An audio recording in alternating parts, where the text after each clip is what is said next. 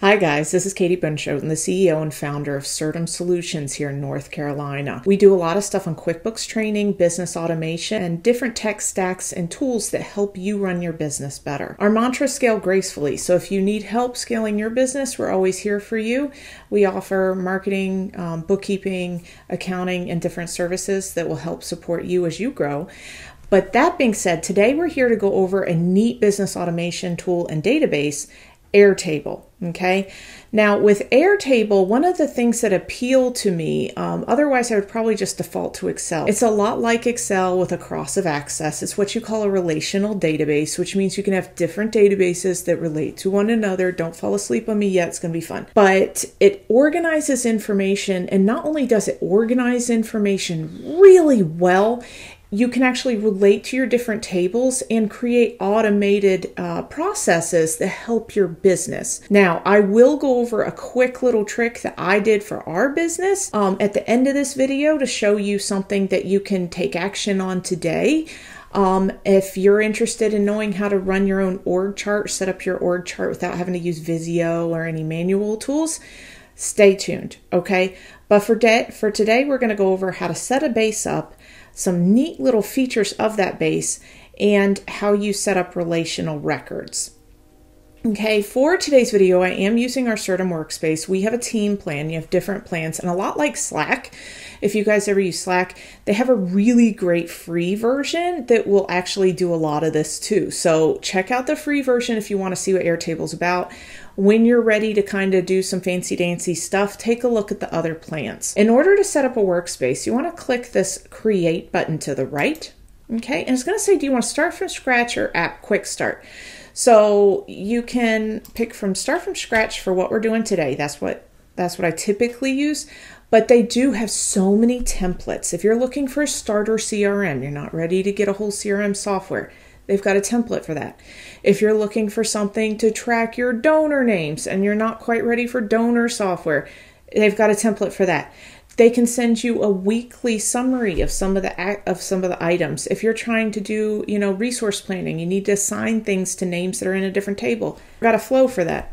So let's go ahead and take a look at some of this. So once you open a new database, it will say getting started in the right, and it will offer to import your work from other databases. You can paste data, which is super handy. The CSV function is also great, kind of similar to Excel. And the connection to Google Sheets works great. And it also does plug their templates here at the bottom. I am a little bit of a control freak. If you haven't got that about me yet, there's your spoiler.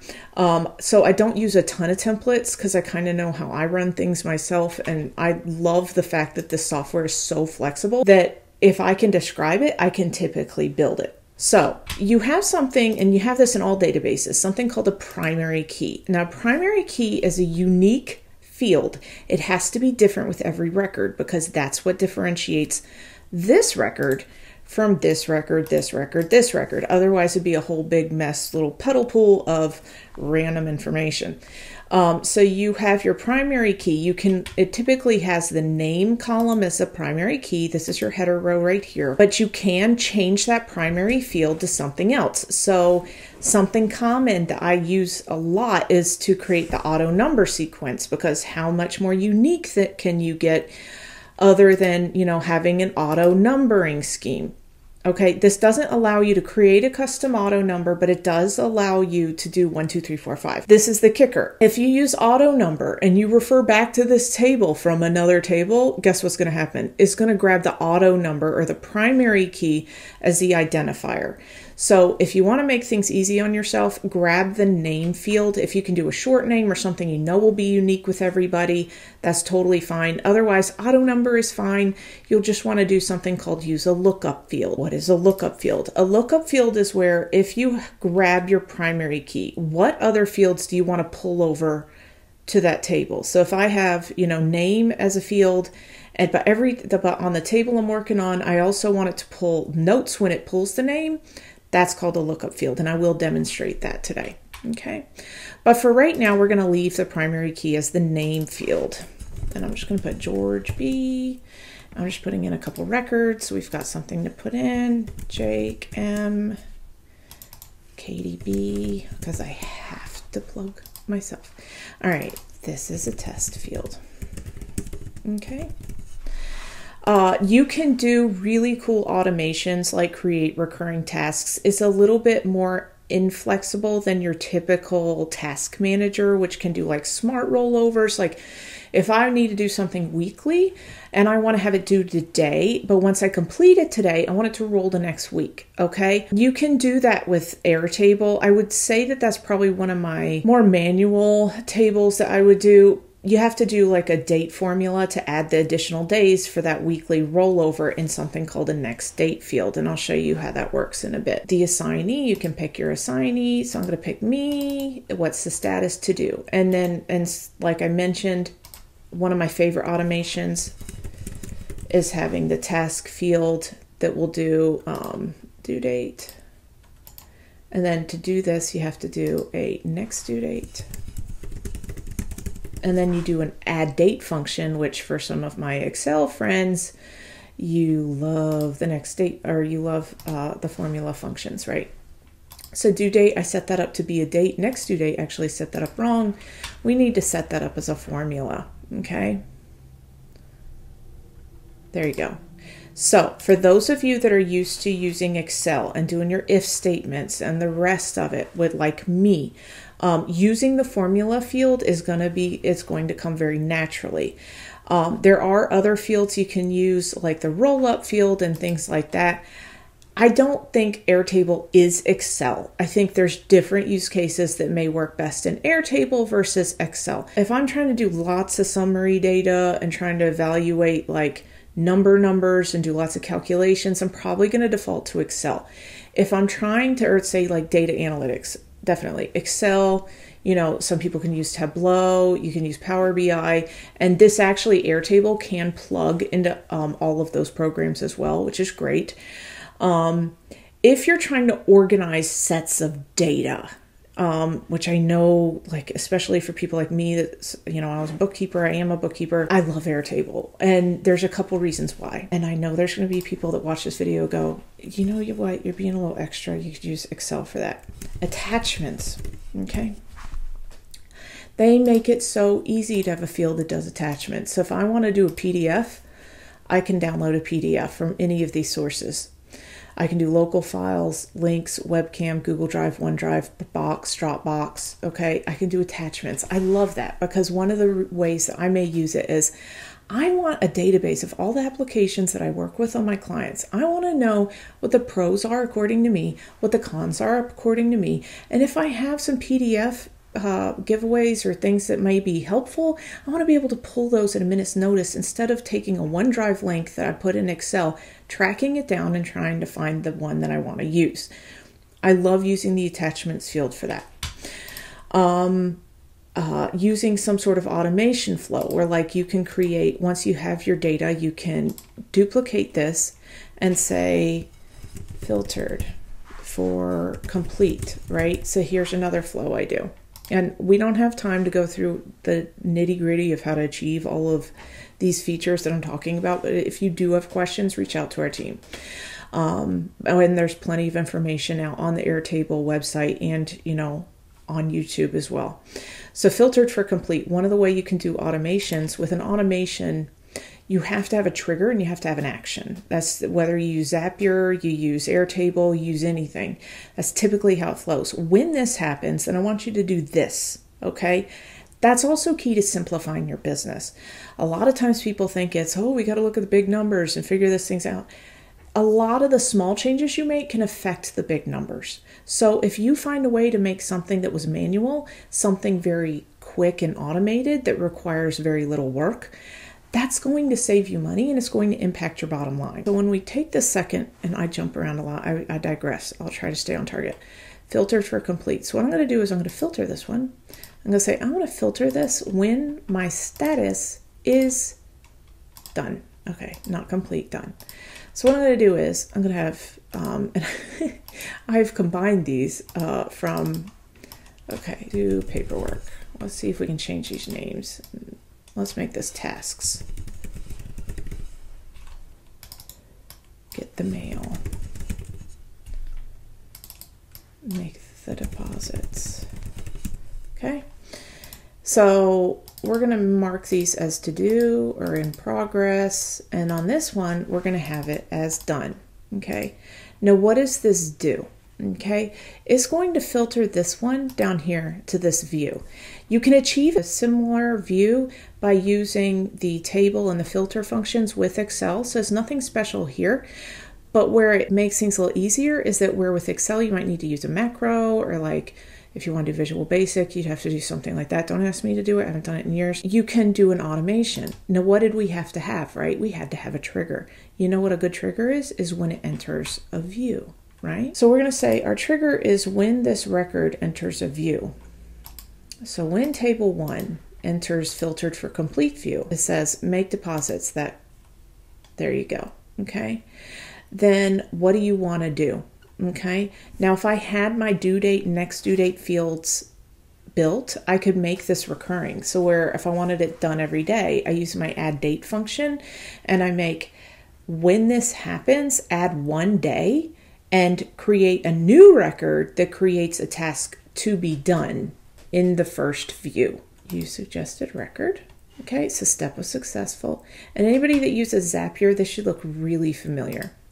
Then what do you want to do? So we've got our trigger. When the record enters a view, what do you want to do? So for this, I'm going to say create a record. And whenever that happens, I want it to go back to table 1. And how do I want this to map out? And then you'll go through and you'll map it out the way you want to map it out. I want the name to say name. I want notes to say notes. And so forth. Okay.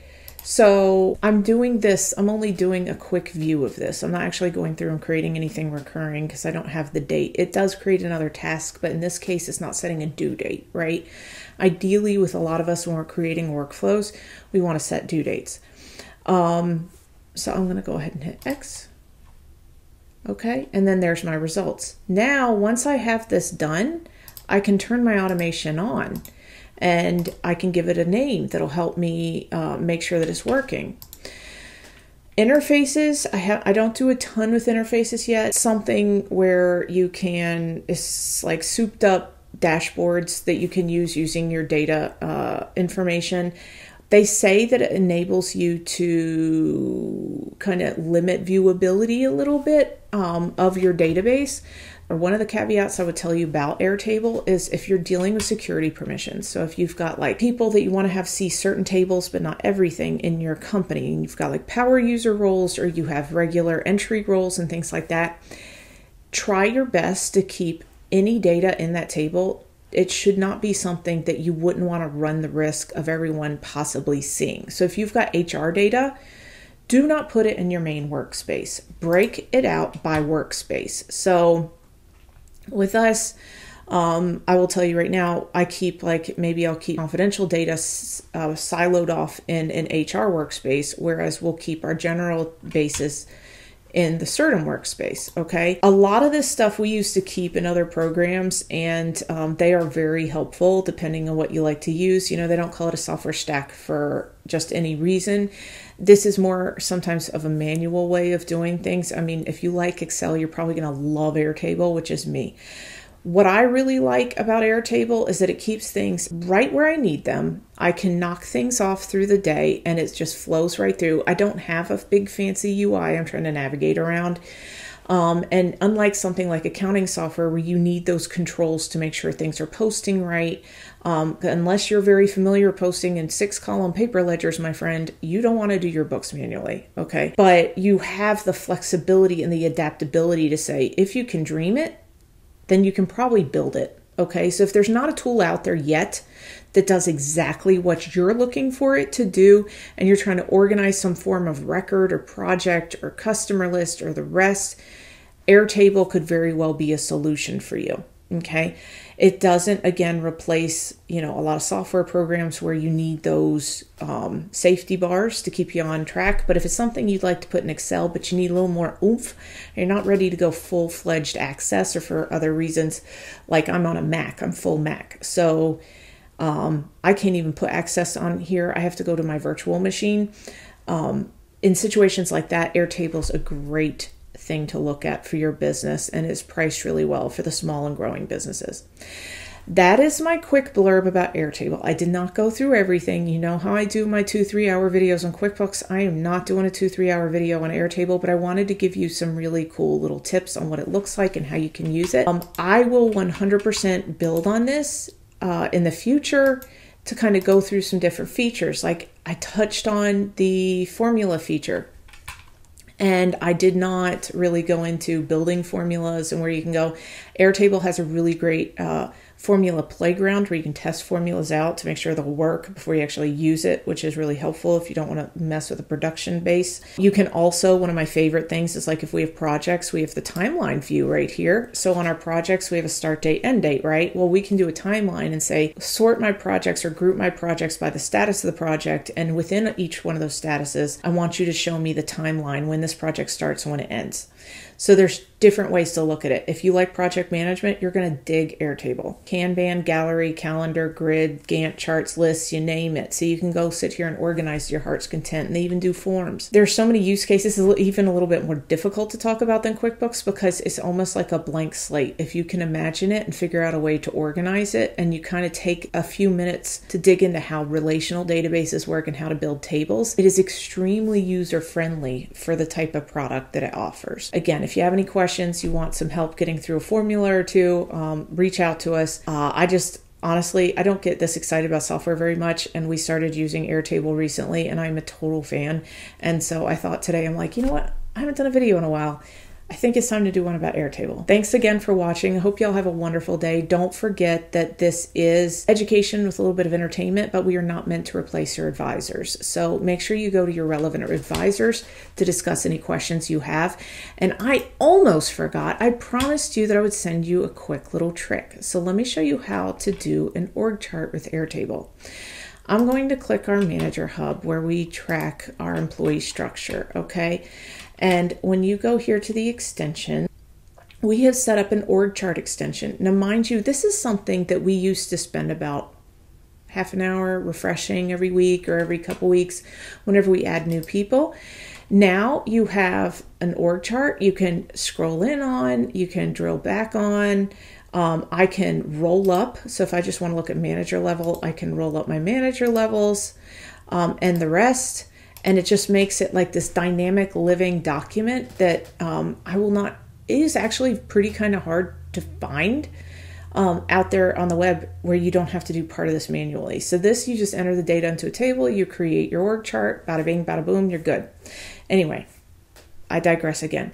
Thank you so much for watching. I can't wait to hear from you guys. And if you have any feedback, tips, tricks, or you use Airtable and you'd like to share some comments or tips with us, we'd love to hear from you. Thank you so much. Bye-bye.